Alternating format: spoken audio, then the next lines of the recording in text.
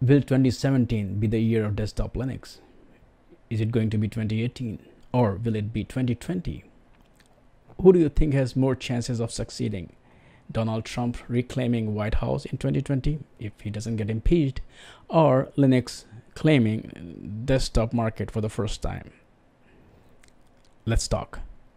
Before we dive deep into desktop Linux, let's try to understand the PC market itself, because without understanding the market, it will be really hard to understand what kind of potential Linux has in this market. So if you really look back at the evolution of PC segment, I won't go way too far, but if you just look at the arrival of Windows, that kind of revolutionized the whole segment, because suddenly you had a platform which was catering to both users and the creators or developers. So if you look at it from developers perspective, you had a platform where you have to write just one package and your application, no matter what it is available to all those users. If you are a hardware vendor, you can create hardware, plug into that Windows system, write a driver for it, and suddenly those millions of people will be able to use your hardware without any problem. It was just one universal platform. At the same time, it was an open ecosystem. Windows did not control the way iOS controls what you can or cannot install on it. Yes, Microsoft controlled Windows, but beyond that, everybody was free to write your application. You can download it from the internet, you can get it on the CD, and you can install on your system. There was no gatekeepers there. And that's what made kind of PCs popular, because before that you had something like appliances where if you need a computer, it does only one thing. And now you had a general purpose computer which you were able to use in any use case. There was a kind of confidence among users that if I buy a PC, I can throw any workload on it and it will be able to do that. Same was the case with developers or other players. They knew that if they target this platform, they will be able to reach out to all those customers. And that's what made Windows such a popular platform, that it came to control almost 98% of the market share. Now, one flip side there was that no matter what your computing need was, your only option was a PC. So if you wanted to use some computing power to store some data about your company or your small business or yourself, you had to buy a PC. If you want a word processor so that you can either write your story or create documents, or you have to do school projects or any other task that requires word processing, your only option was a PC.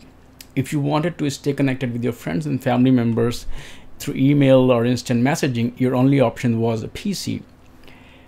No matter what you want to do, PC, that was the only option back then. That is why almost everybody had a family PC at home. You had a big bulky desktop in one room where everybody would go and work on that system. Things changed in 2007 when Apple announced iPhone. Suddenly you had all that computing power in the palm. You were literally carrying more processing power today in your palm than there were desktop computers or most powerful computers back then. Now suddenly you were able to not only do all those things that you were doing on your PC, you were able to do much more than that. You can now take pictures with your phone. You can use GPS for navigation, so you are not stuck in some unknown place at night. You can use it to reach your destination quickly. You can use it to listen to music. You can watch movies on the go. You can reply to your email. So you do not have to go back to your desktop to get work done. You can be on move and continue to do your work. And a lot of people realized that they had a PC, but they were not using it to its full extent. Most of those people who were using their PC to instant messaging with friends, to chatting with friends, to emailing, or checking documents, nothing that really requires a lot of processing power, or where you actually need a full-fledged keyboard and a big monitor to get the work done. All those workloads, people move to mobile devices. They start using iPhones and tablets to get those work done. That's why you see a decline in PC market, because all those people have now moved to this new form factor where they're able to do all that thing on the move. With that decline, there are multiple things happening. Does that mean that PC is dead? That's not true. PC is not going to die anytime soon. There will always be a very massive market for PCs in organizations, in governments, in businesses where they're using PCs as thin clients. If you go to a hospital and you see they're using PCs to access all the record and documentation. If you go to the ultrasound section, you will see they're using PC for scanning. If you go to your dentist, you will see they're using PCs or Windows to get their work done. Those workloads are going to stay there. At the same time, a lot of consumers also who do need a little bit more than what your mobile phone can do. A lot of people, they still want to use Photoshop and Lightroom for just $9 per month so that they can edit pictures of their kids. There may be a lot of other users who do want that one specific application that they still that still runs on Windows PC, so they will still stick to PC. What's really interesting happening is that now a new form factor, a new way of computing is evolving. We are still looking for a name for it. You can call it virtual reality, you can call it augmented reality, you can call it mixed reality, whatever you call it.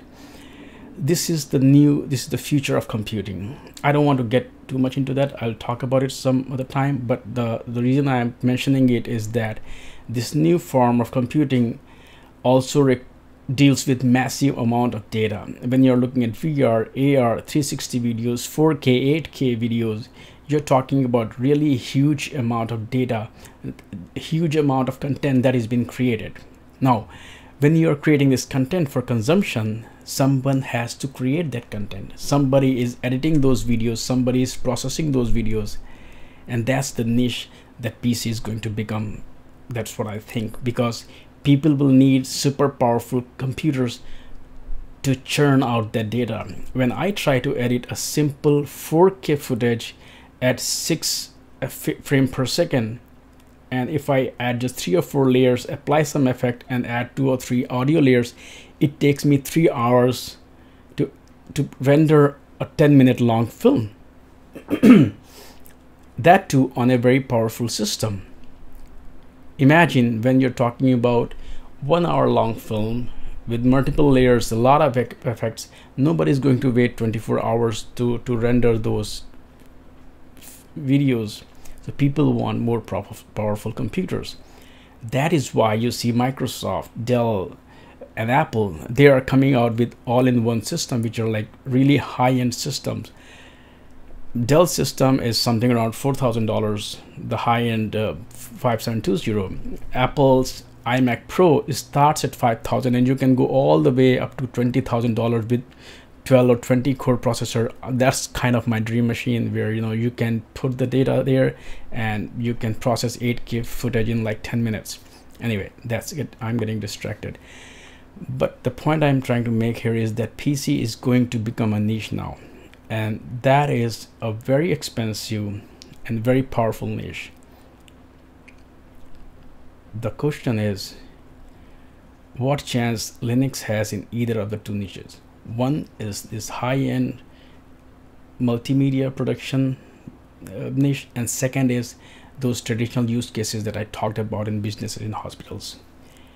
As far as those traditional use cases are concerned, I don't see anything is going to change, because there is way too much legacy software out there for those companies to port to Linux. Those companies are going to stick to Windows no matter what. Just think about that application that your dentist is using, the company who wrote that application is not going to port it to Linux. It just doesn't make any economic sense. Same is the case with all other use cases in that segment. If you look at the consumer side, same is the case with Adobe, because Linux's market is very tiny compared to the Windows market. And out of those tiny market segment, how many people actually want to use multimedia applications? And even if those who do want to use multimedia application, how many would fight between GIMP and Photoshop? So if you look at the general Linux market share, which is 2%, and you cut it down to those who use or who want to use multimedia application, let's say they're 10%, and then you cut it down to those who would want to use Adobe Photoshop. So you're looking at 10% of 2%, and then a smaller chunk of that. So I don't see any economic benefit that Adobe has to port those applications to Linux. Now let's talk about the high-end market that I talked about, multimedia applications. Once again, it's the same case. You will not find any high-end film production application in the consumer market available for Linux, whether it's Adobe Premiere or Media 360, Media 100, I don't remember the name exactly, or Avid or Sony Vegas Pro, whatever. On consumer side you will not find it. However, things are totally different when you're looking at Hollywood studios. They all, SGI is totally gone. They all use Linux and open source there. The reason is simple. They are doing so much work that they need total control on it. That's why a lot of media productions houses, they have developed their own in-house applications to deal with all that work. Some companies actually open source that work. If you go to GitHub, you'll see a lot of work from Pixar that they have open sourced, and all of that runs on Linux, mostly CentOS and RHEL, because you can get commercial support for RHEL. If you look at a lot of high-end multimedia applications, especially in animation from Autodesk, you will see almost everything is available for CentOS, RHEL, along with Windows and Mac OS. Well, that's where high-end market is. But if you look at it from a general perspective, that's the enterprise market for multimedia. Whereas when you look at consumer market, we don't have anything there. So it's the same story. Linux is very strong in enterprise, but not in consumer. And same is the case here, that Linux is very strong when you think about multimedia in enterprise, but not in consumer. So similarly, you will not see a market for Linux there. It's a niche market, a small market, but that's not going to be there. That leaves us with the market share for Linux. So if you look at these three pictures, I don't see any change in market share for Linux. I don't see that as the PC market is shrinking, there will be any possibility for Linux to succeed. However, there is very strong, there is a niche for Linux, and that's not going to change, and that is that 2% market share.